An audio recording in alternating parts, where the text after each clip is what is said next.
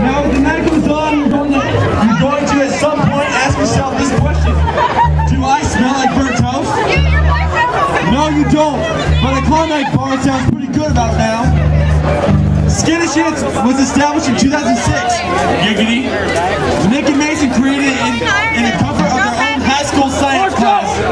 Since then, they have switched drummers and bassists and have released a new CD entitled No Fun Intended. Look for them tomorrow at Bellaterra or in numerous upcoming shows, all of which are posted on myspace.com/skittish. If you learn nothing else from this set, remember that it's not about taking things seriously, it's about saying skittish shit. Generation